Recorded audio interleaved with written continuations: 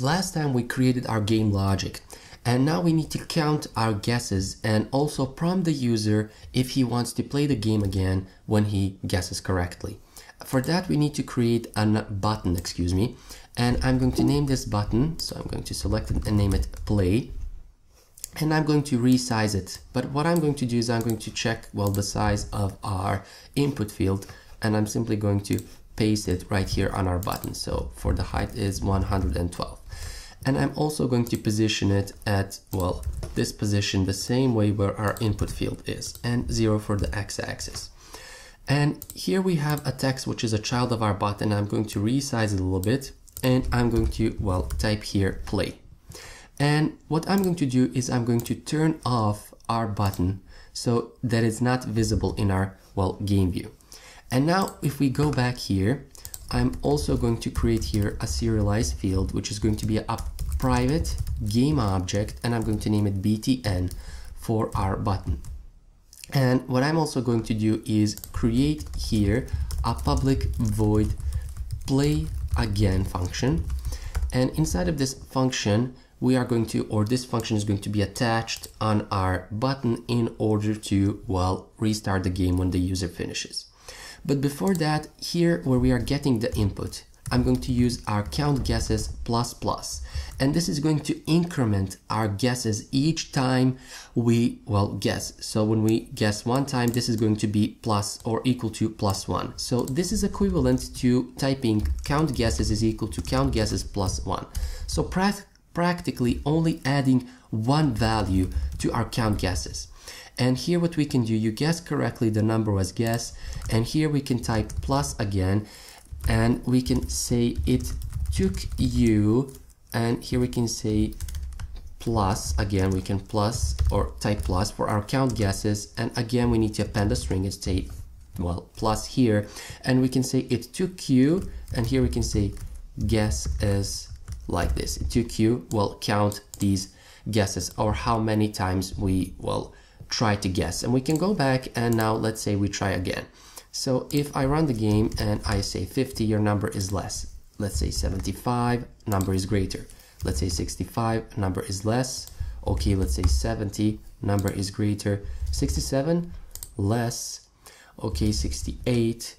You guessed correctly, the number is 68. It took you 5 guesses in order to guess, well, our game or our number.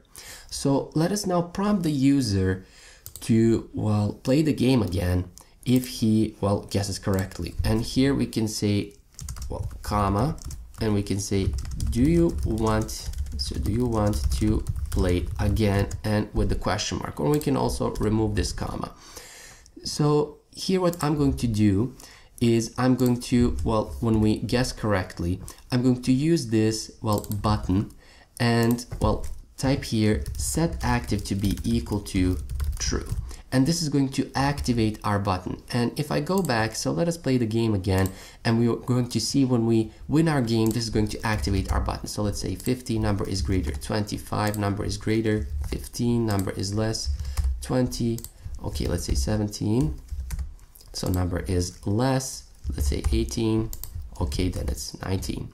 So you guessed correctly, the number was 19, and it took you 6 guesses. And what I forgot is I forgot to add a reference to our button.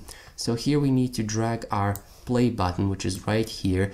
And again, I will play the game, and we need to, well, the number is less than, so let's say 75. So type 75, number is greater than, okay, 65, greater, 55, greater, 54, 53. Okay, you guessed correctly, the number is 53. It took you 5 guesses. Do you want to play again? And here we have our play button. This is going to prompt the user to play the game again. So what we are going to do is inside of this play again function, so if the user presses that button, what we want to do is we want to, well, use this, well, again, to reinitialize our number. So here I'm just gonna copy and paste this code. So number is equal to random range, again reinitializing our number, and typing for the user, guess a number between 0 and 100. One important thing that we need to do is we need to reset our count guesses, because if we want to play again here we need to say count guesses is equal to 0, or otherwise if we guessed 5 times and we don't reset here to 0 and we play again, it will start to count from the number 5, not from number 0. And here we need to say btn, which is our button, set active to be equal to false in order to, well, deactivate our button again.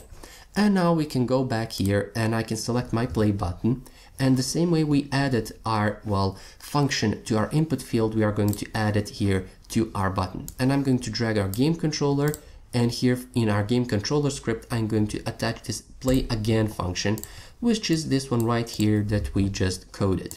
So now if I run the game and I'm guessing a number, so let's say 50, our number is less, okay, 75, it's greater, okay, let's say 65, it's less, okay, 70, greater, okay, 67, less, okay, 68.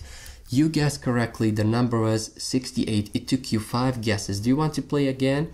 If we click on play, guess a number between 0 and 100, and again we can play the game. So 50, your number or guess number is greater than, so let's say 25.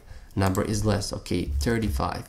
Number is greater, okay, let's say 30, greater again, 26, oh excuse me, not 36, let's say 27. Less than, okay, 28, okay, then 29. So your number, or you guessed correctly, the number was 29. It took you 7 guesses. Do you want to play again? So we have practically finished our game, which is a simple game, guess a number game, an old classic game. So yeah, this is the logic and this is how can we do it. If you like these tutorials and you want me to continue, please subscribe, comment, and thumbs up for the video.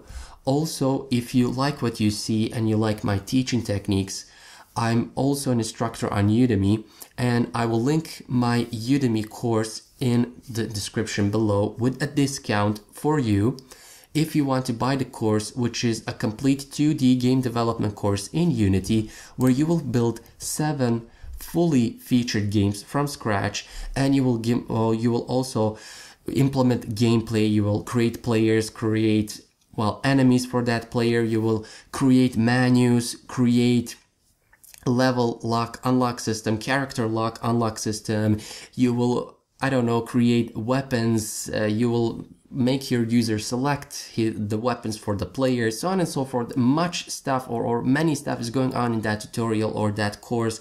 It's 27 hours, well, the duration of the course. You will also implement in-app purchase, many other things, and I will also continue here with the tutorial series. I also have another game that I will, well, make a tutorial for, which is a puzzle game, and also I have a puzzle game in that course. Anyway, you can check it out. It's in the description below with a discount for you.